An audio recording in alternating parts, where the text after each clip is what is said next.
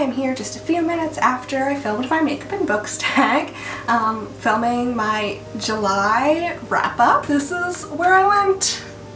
Smith College. That's where I went to school. So I'm here to do my wrap-up, and I like to do these in like a really quick way because I have a lot of books. I can't really talk about all of them individually without this video being like an hour long. So this past month, the month of July, I read a total of 33 books, which was better than June, but also probably a bad idea because now during August I have kind of a burnout going, and it's a little bit regrettable.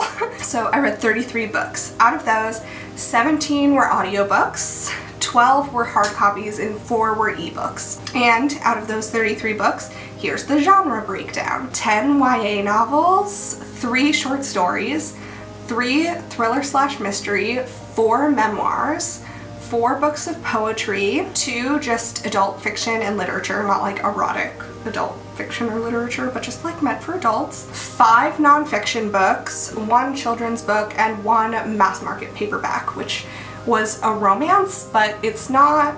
I wanted to call out that it was a mass market paperback because I am trying to do like a tester of mass market paperbacks in my life. Okay, so now I'm going to go through them in the order that I read them. Tiny Beautiful Things by Cheryl Strayed, The Fever by Megan Abbott, Peril at the End House by Agatha Christie, If I Was Your Girl by Meredith Russo, Honeybee by Trista Mateer, which was an ebook, Dark Matter by Blake Crouch, Once and For All by Sarah Dessen, Love That Dog by Sharon Creech, which was the children's book that I read, and it was kind of a nostalgic read for me. I remember reading this when I was a kid and crying, and guess what? I cried again at 23 years old.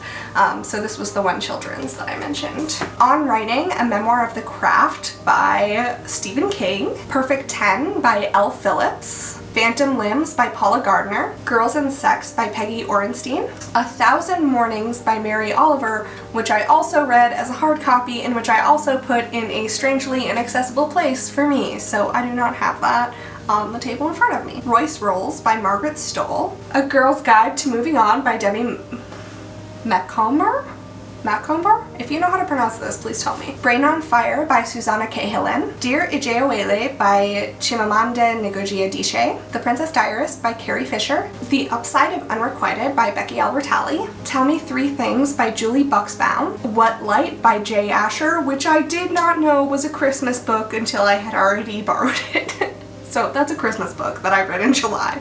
You Are a Badass by Jen Cicero, The Shell Collector by Anthony Doerr, which was an ebook, The After Party by Jana Prickrill, Being Mortal by Atul Gawande, The Last Time I'll Write About You by Dawn Lanuza, which was also an ebook, Final Girls by Riley Sager, Always and Forever Laura Jean by Jenny Han, Chemistry by Wei Qi Wang, Talking as Fast as I Can by Lauren Graham, Sour Heart by Jenny Zhang, which was an ebook and an ARC because I got to feel special for once. Second Chance Summer by Morgan Matson, and if the condition of this like water damaged book is not a cautionary tale about ordering used off Amazon, I don't know what is.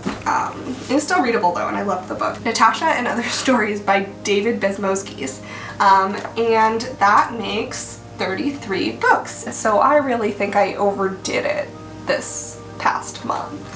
And I'm kind of paying for it now and how I feel about reading, as in I don't really feel like reading. The total number of pages was 8,772, so 8,772, with an average page count of 265, which I think is less than last month, and it may account for some of the difference in the number of books that I read. My average stars was 3.57, which I think is just on par with the other month that I've done this. So I do think I overdid it with cramming stories into my brain, but I do want to call out the great books that I read because I actually read a bunch of really great books that I think are now some of my favorites.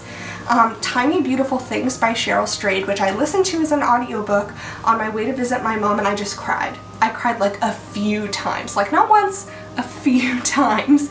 That book really got to my soul. Cheryl Strayed is really amazing, and she has a podcast with the other person who wrote the column that she wrote called Dear Sugars that I listen to every week and also makes me cry. She just has some way of writing exactly true things that are like, you knew about it, but you didn't know how to say it in that way, and then when you hear someone say something so perfectly true and honest, it's just tears, which is also how I felt about Hunger last month. The next 5-star read was Dark Matter by Blake Crouch, which is my favorite sci-fi of all time, I think. I have not read that much sci-fi, so that might not be saying much, but I did love it. I was on the edge of my seat the whole time I was listening to it. I like wanted to go back to my office job so that I continue listening to this audiobook, which is a really good sign. Next on writing, A Memoir of the Craft by Stephen King, which had me motivated to write for like a solid 3 days, which is really good considering I have very low motivation when it comes to writing, despite the fact that that's like really what I want to be doing. Like, that's really what I want to be doing. So why don't I do it? Who knows? It's a great book, and some of the things that he said have definitely stayed with me and soaked into my brain as things that I need to remember and do.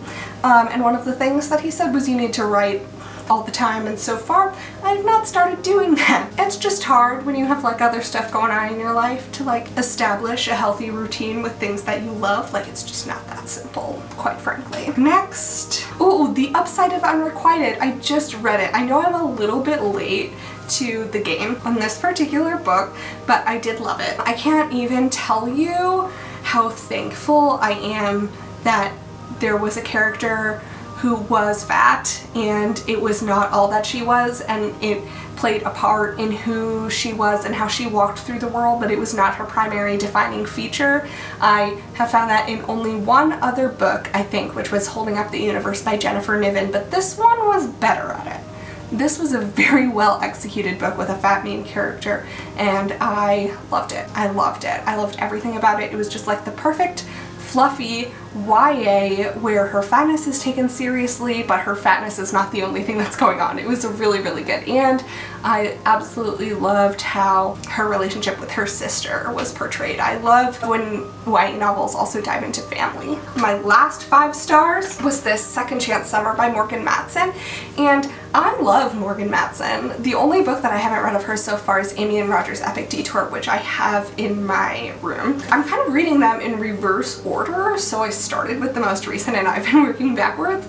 I just love her. I love the way that she writes like dynamic, full characters and is able to dive really deep and takes the characters seriously, and I think takes her audience seriously, which is sometimes very lacking in YA. Like, sometimes writers will really underestimate their young adult reader audience, which is kind of patronizing and really turns me off from a book, and Morgan Matson does not do that at all. She is a wonderful, wonderful writer, and this book was just honestly really hard to read because it has very serious, very sad subject matter that is unfortunately closely related to some of the things that I'm going through at the moment, and so it was timely in that it's good to read something that you relate to but also hurt me more because I can relate to it. But it's a really great book with really dynamic characters, a really well-rounded plot. I really like it.